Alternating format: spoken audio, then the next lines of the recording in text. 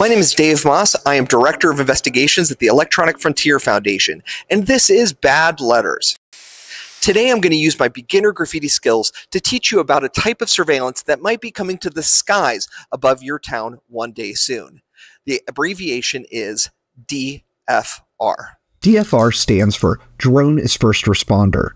The general idea is that a police department purchases a fleet of drones and sends one out every time a call for service, such as a 911 call, comes in. That way they have remote eyes on the scene before the patrol cars arrive.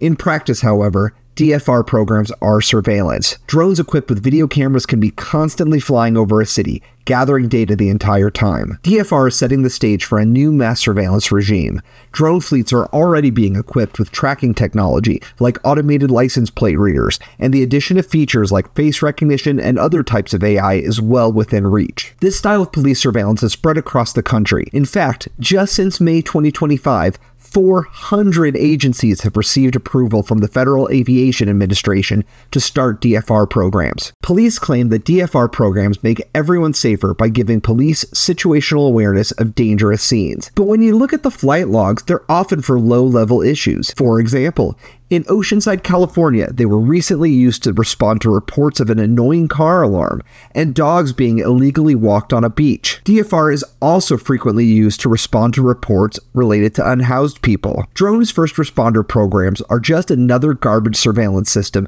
that residents will be paying dearly for, not only with their tax dollars, but their personal privacy.